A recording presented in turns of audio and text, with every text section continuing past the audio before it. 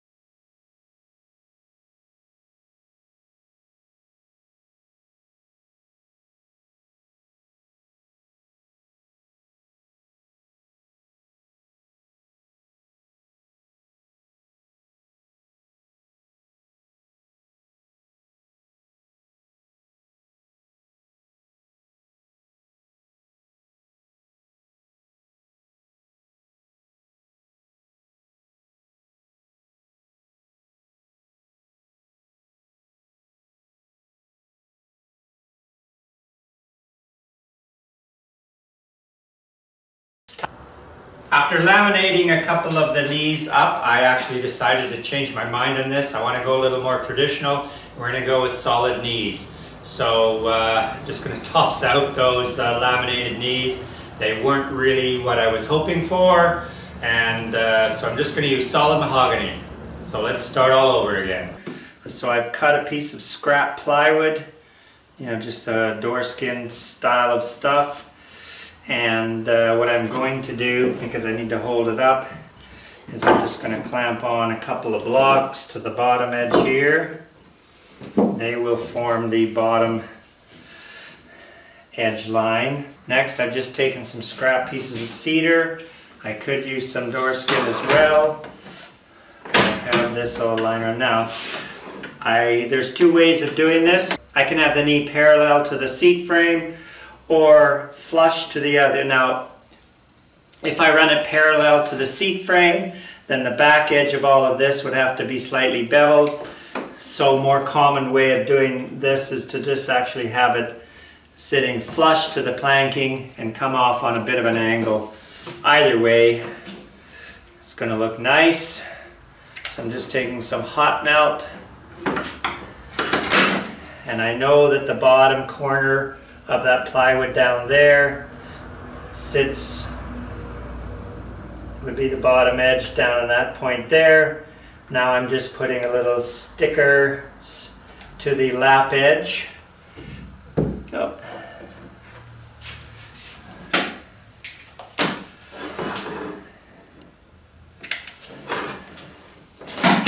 I want a second one that's going to be flush underneath the guardrail or the inwale and flush to the top shear plank.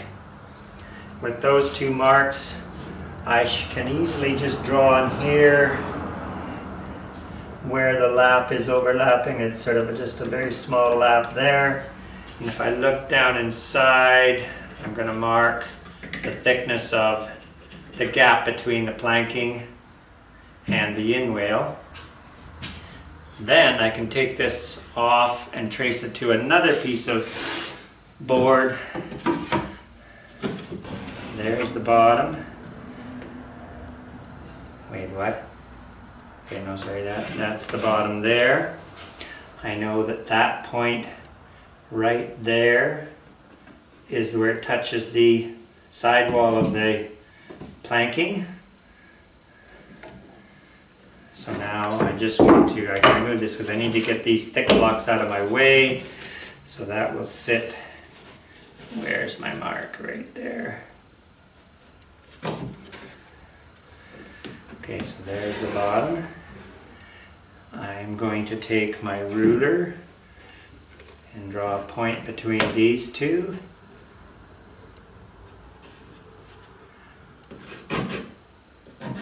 I'll extend those lines once I move this. Inside here, that's where the top would be. Now I'll draw a line from just slightly inside here.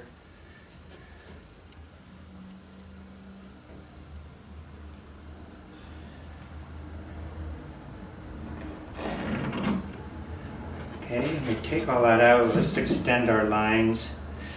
Oh, I just need to know where the top of that was.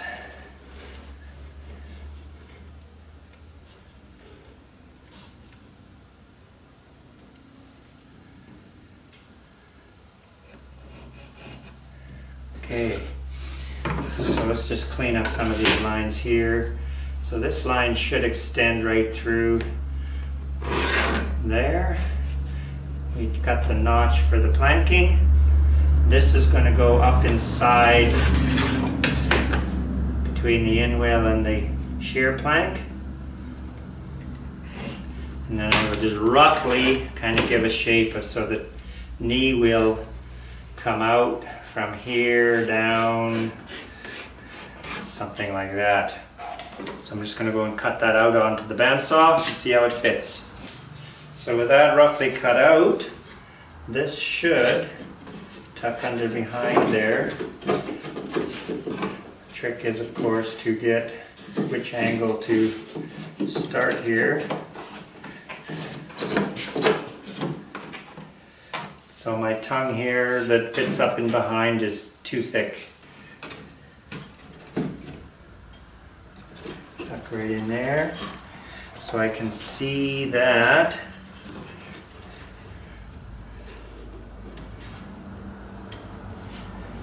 the gap in behind here is much too large. You're getting a full pencil in there. So somewhere kind of went a little wrong. So maybe what I'll do just to clean it up is to glue another piece of wood onto here. That'll give us the, yeah.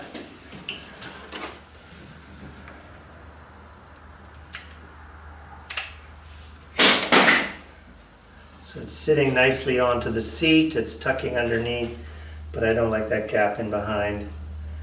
So I'm going to glue that onto there. That's where that should go.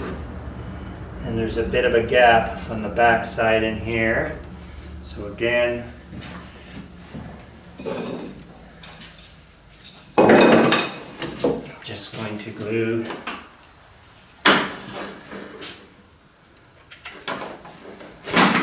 another piece on the bottom edge there, and that'll give us the proper line for resting on the thwart. So I think that's it. That's ready to be traced out onto mahogany stock. And we're going to label this that this is the port side center seat.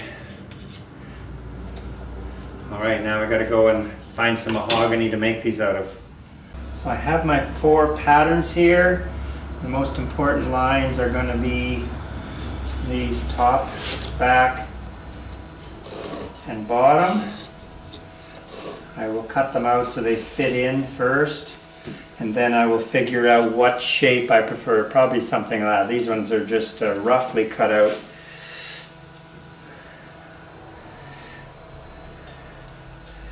And we'll label that. That is the center C starboard, or CS. So as much as this edge is a little bit rough, it's pretty straight. I'm going to use that edge to trace out my pattern. You can always sand that edge a little bit.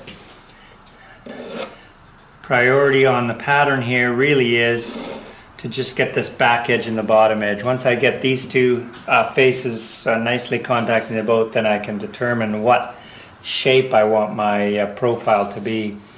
Now I'm going to do a little different here. This is where it is coming up underneath. So I'm going to trace across here. I know that the space and the in whale total 1 inch. So I come out for 1 inch.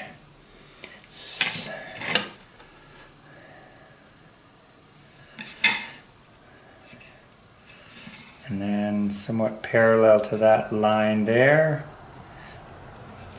I'll come up higher. So this will tuck under, lap into the joints, sit on the thwart.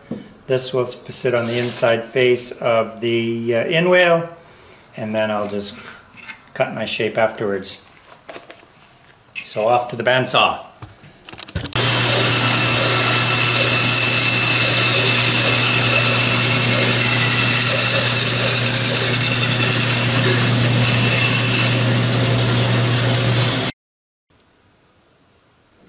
Okay, so it needs to go in quite a bit, which means trimming this out and this face here, if I can get in, make a mark.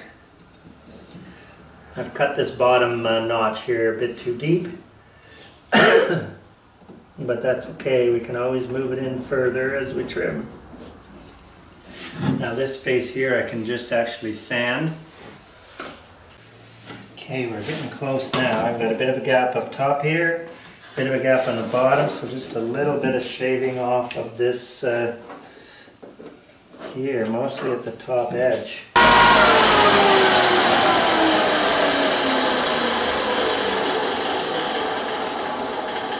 Okay, I think I'm happy with that fit. Just going to mark on the back side here where the top of the in whale meets up. And then I just use a similar, actually I'll use one from the other side. Should be a pretty close match there.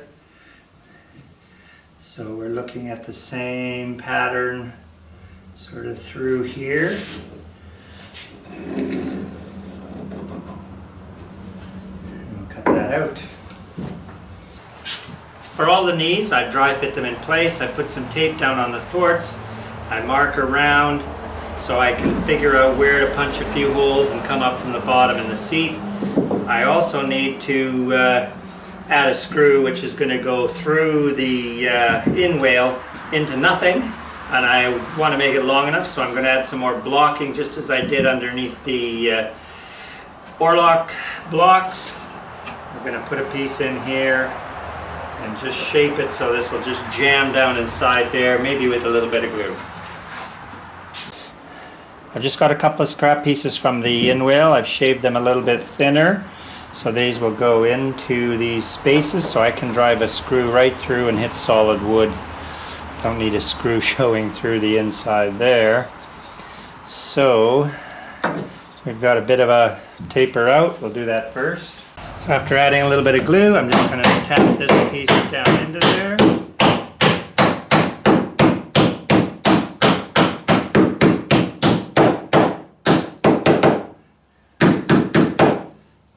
Taking all the knees out, I've rounded them over with my laminate trimmer, giving them a good sanding. And now I'm just putting the first screw in, which will go in through the top into the rail.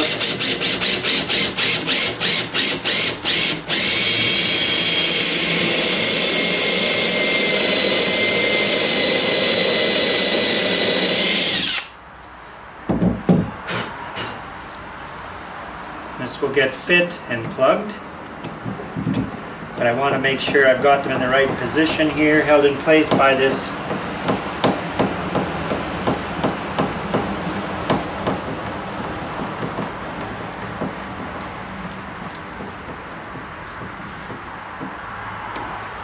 So with that nicely in place, I can just double check my location on my tape down here. I mean, it's as long as we get somewhat on center underneath. I'm going to start by punching a few holes through the top side where I know, and I'll add two fairly close together. Only because with the slope of the boat in there, I may not be able to get even a stubby screwdriver in there to tighten up those. Then I can flip it over, and I'm going to drill through and do the counter thing.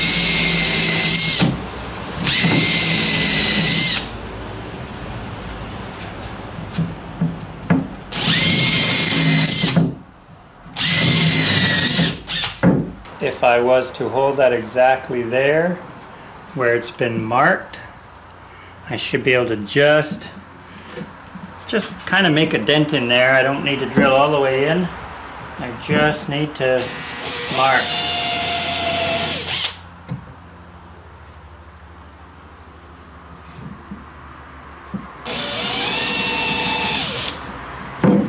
So I've made my indentations in there, and then I can just drill in a bit.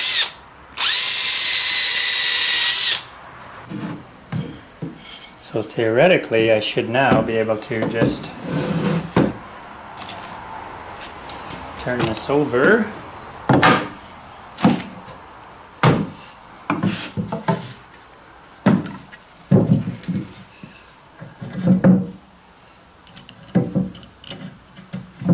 And find the hole.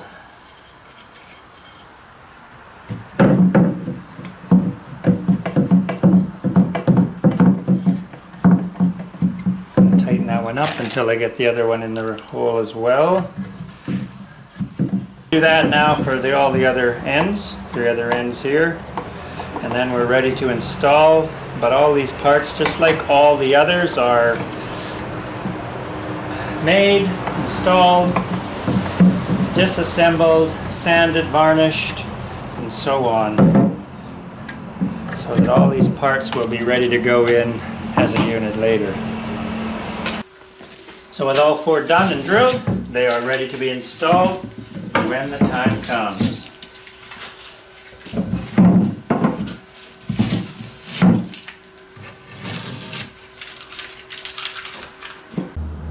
Now that all the internal parts are in the skiff, it's time to move on to the sailing components. That would be the mast, the tiller, the rudder, and the centerboard. Now this is an area where I did lose some of the video, as I pointed out in a previous episode. But I'm just going to recover as much as I can and show you what I can. So let's get to that. So see you in the next episode. Thank you very much for watching.